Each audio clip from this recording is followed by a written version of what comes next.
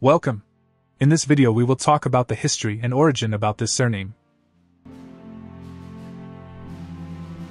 The surname Abrahams is derived from the name Abraham, meaning chief, or father, of a multitude and exalted father. Abrahams from Scotland. The name begins with a family in the Pictish clans of ancient Scotland. The name is derived from the name Abraham. The name means chief, or father, of a multitude and exalted father. The surname Abrahams was first found in Balfeth, in Scotland, in 1163, where Adam Abraham, Bishop of Dunblain, held extensive lands. This surname may have several different spelling variations, such as the following.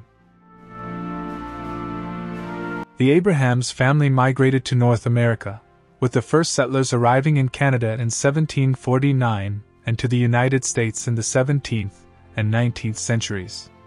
Some also moved to Australia in the 19th century, and to New Zealand in the 19th century as well. Additionally, some members of the family settled in the West Indies in the 18th century.